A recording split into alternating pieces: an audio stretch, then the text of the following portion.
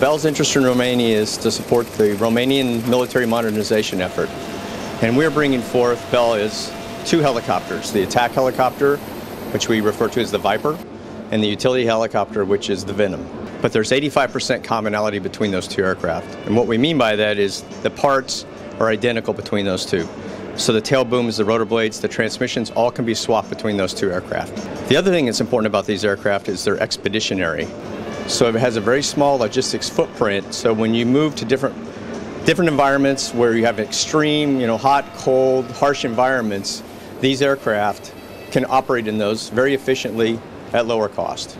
The other thing about them is they're combat proven. So these are at war, have been at war for a period of time and proven themselves well. They operate in tandem together. So one is a full attack aircraft, so it provides support against heavy artillery, heavy forces.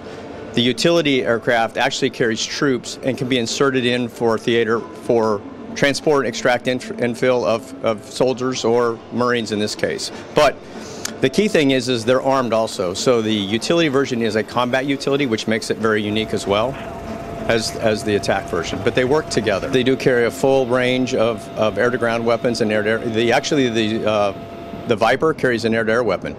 So it can actually take on air-to-air threats as well as air-to-ground threats. The Venom, which is the combat utility, it carries also air-to-ground weapons as well as it has door guns on the side for support. In addition, for national defense, the combat utility aircraft also has the capability to provide humanitarian relief. As an example, one that has occurred recently in the last year or so was in Nepal, when they had the earthquakes in Nepal. The AH-1Z actually flew and rescued people out of the mountains and also delivered food and supplies to them as well. So in addition to national defense, they can be used to support the common public in disaster relief exercises. What they've had discussions with us so far is around 45 aircraft, which is 24 of the attack version, or the Viper, and then 21 of the Venom, which is the utility aircraft. So they're very modern, they're very advanced, they're the current latest version for the United States Marine Corps. So basically that would make Romania a member in a very select club, right? A very, very select club. And in fact, so unique that right now the United States Marine Corps is the only one that is using both platforms, the Yankee and the Zulu, and using them together in that format. Romania is the first country that is asked to do that as well. We just finished a transition study with IAR, Brașov, so we're doing that right now with them. And if the H1 is selected, we're looking for ourselves and Bell to put the final assembly at IAR for the Romanian aircraft. Okay, so far what we've been doing is last year we actually had a request for pricing and availability that went to the United States government, and we supported that. We also had this March had a delegation come visit the U.S., our headquarters, and also the production line in Amarillo.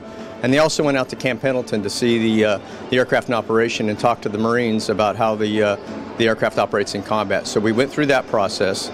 We're going to be back in a few weeks to update them on the pricing and availability of the aircraft, the United States government is.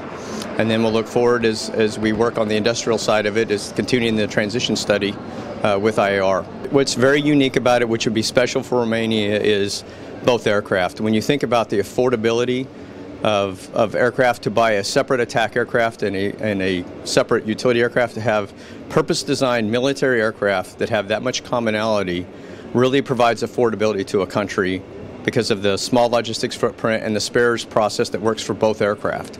So I think that's one key point to remember, is affordability.